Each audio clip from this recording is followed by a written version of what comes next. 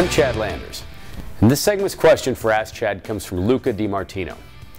Luca says, help, I'm a fit guy, I do weights at the gym 3 times a week, cardio 2 times a week, and I train my kids' baseball team, and I eat clean. Problem is that I can't seem to bulk my calves up and they're just plain skinny. I'm really embarrassed and I don't like to wear shorts.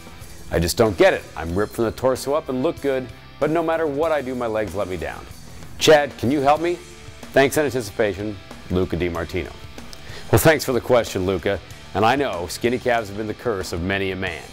Now, in general terms, calf shape and size is genetic and highly variable. As a matter of fact, you've probably seen guys whose calves seem to sprout right above their ankles.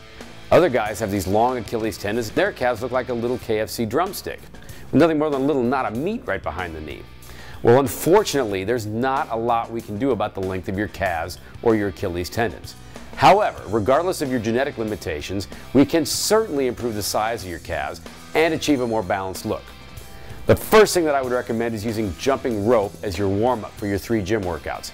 In addition to being a calf sizzler, jumping rope is a great shoulder warm-up and a great conditioning exercise. Now, the calves also work tremendously hard to stabilize loads when squatting and deadlifting, even harder than on a traditional calf raise.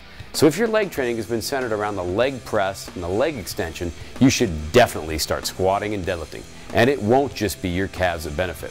Now, of course, the basic standing calf raise is still a great exercise, but I would make sure that you go heavy for lower reps and do more overall sets, rather than doing light, higher rep sets.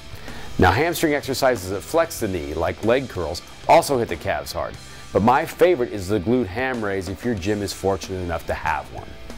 Lastly, loaded carries like farmer's walks are also an excellent way to hit the calves while also working your core really hard and improving your conditioning. Do 2 or 3 of these exercises every workout and your calves are going to be on their way to being cows in no time. Thanks for the question, Luca. That's it for this segment of Ask Chad.